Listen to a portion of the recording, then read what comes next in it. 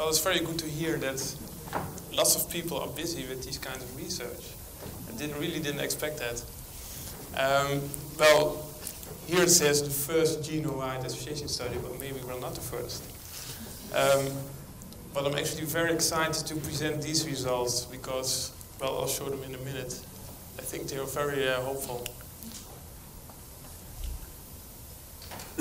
Still no financial interest to disclose.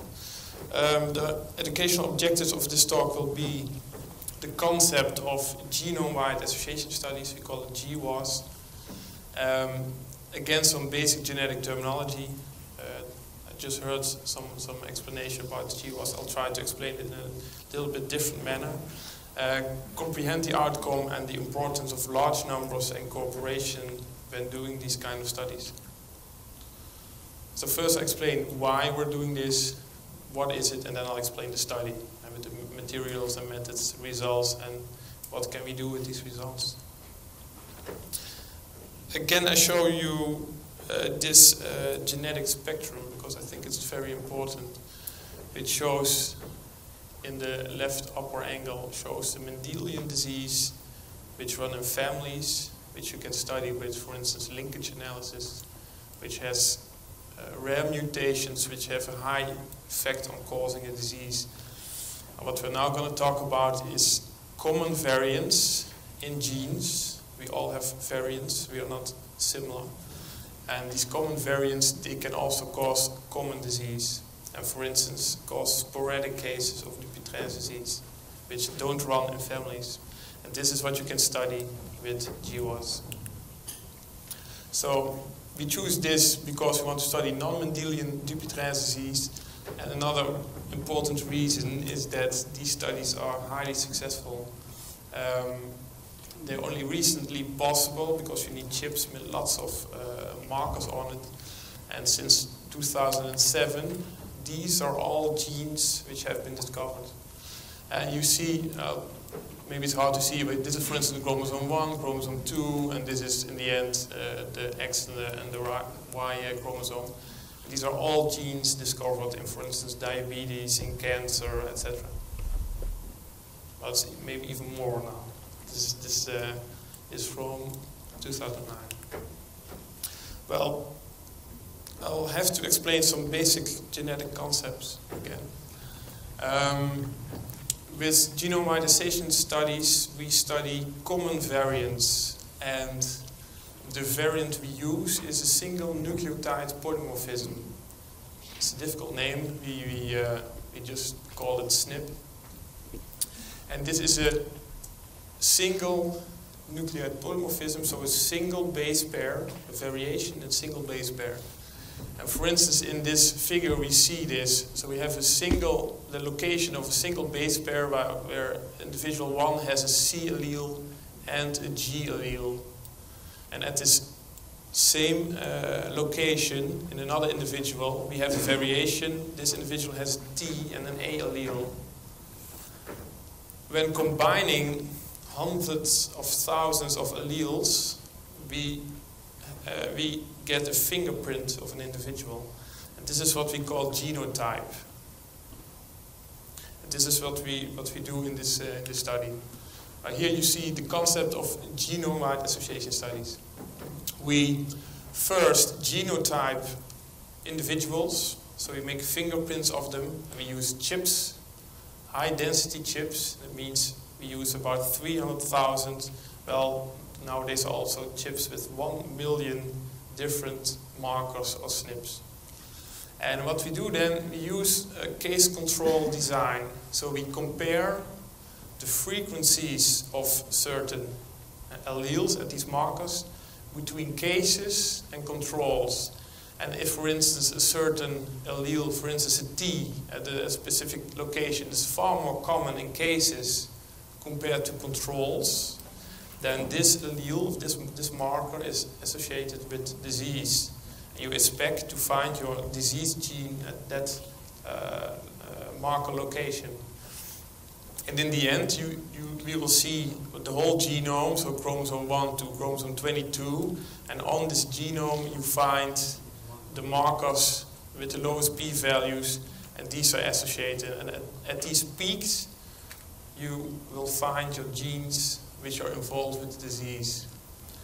But because we are testing, well, thousands of individuals, and we are testing them at hundreds of thousands different locations, markers, you have a multiple testing problem. That means that by chance alone you can also get a p-value of 10 to the power of -5, for instance. So you have a really high cutoff before you call something significant. I'll discuss that later. And another issue is that because of this multiple testing, you have to replicate. When you do this and you find your associations, you have to replicate this in another cohort. And you have to do it again, and if you find these same locations, then you can be sure that this is real. Okay, there's one concept I would like to explain, because we're using chips with about 300,000 markers. But we know that these markers, these SNPs, there are about, well, 3 billion in our genes, in our DNA. But we don't need to test them all, because we know that certain markers are correlated. So for instance, this individual here has at a certain location a G, then you can be sure that at another specific location he has a C. Same here, same in the other individual. When you have G here, you have C there. So you don't have to test 3 billion of these. You can do with these chips we have now. This also means that if you find a significant marker, this can be directly in your gene, but it can also be the case that the red marker which is on your chip, which is significant, is not in your gene, but is correlated with another marker, not on the chip, which is actually in your gene. So when you find a significant marker, you have to study the region of correlated markers. Okay, so that was the basic genetics. So this is what we want to do. We're using this GWAS in finding the location and finding genes in Dupuytren disease. How did we do it? We used a multi-center study with 6 big hospitals in the Netherlands. And in these hospitals, we asked every Dupuytren patient who visited the outpatient clinics to participate. And then we collected blood and, of course, questionnaires. And from this blood, we isolated DNA. At the moment, we collected, I think, a bit more than 1,000 cases. But I'll show you now our preliminary results. We're actually analyzing, well, in this study, we have 864 cases. As we speak, we are analyzing 960 cases, but it takes some time to compute all these results. And as control group, we used genotyping data, so fingerprint data of a really large biobank in our hospital, where they are collecting thousands of individuals, and they will follow these individuals for about 30 years. To do a prospective epidemiological study. And the good thing about this is that these controls are from the same region, the north of the Netherlands, and they are genotyped with exactly the same chip in exactly the same lab. So these are perfect controls.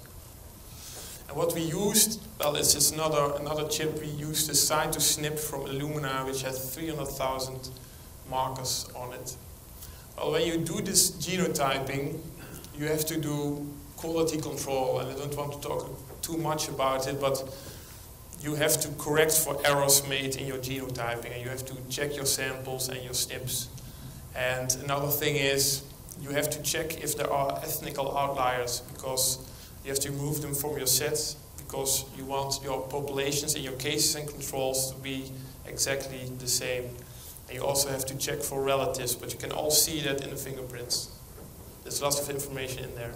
And after that, we did statistical analysis, which is actually a chi-square test of allele frequencies between cases and controls.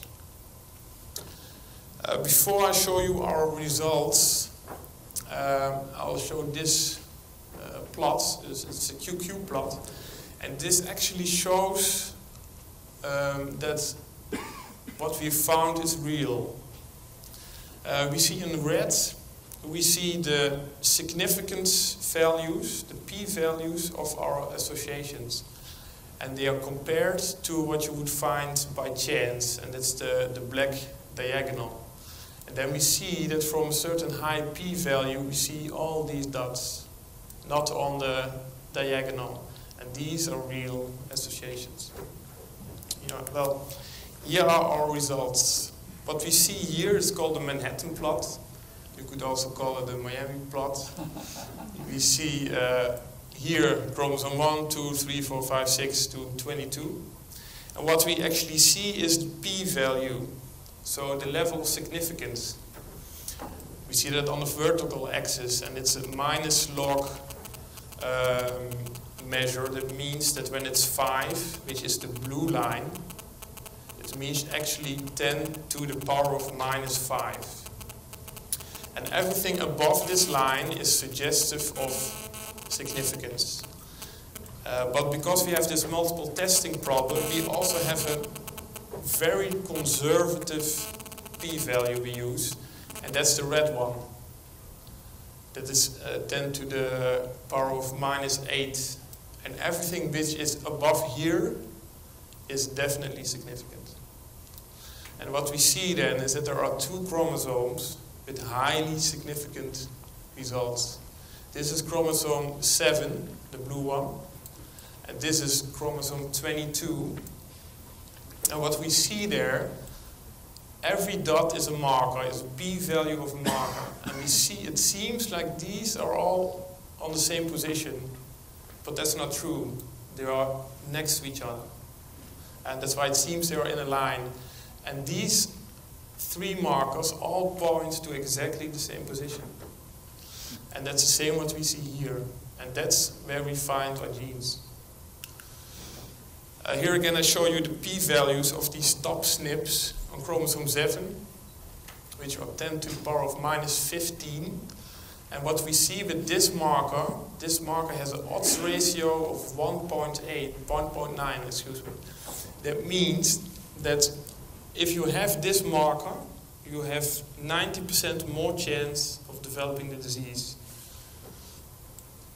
Well, this one's 1.6, etc. And this is on chromosome 22, and we also find a region because these SNPs are next to each other on chromosome 22. Okay, so I'll talked about genome-wide association studies. I showed what it is. Well, we did all these things. We did the case control study, we just saw our p-values, we know our regions, but the thing we have to do now is replicate. And, well, I hope to find colleagues who would like to join us in building a new cohort of Dupuytren's patients and replicate this, and then zoom in on these genes and solve the problem. Thank you.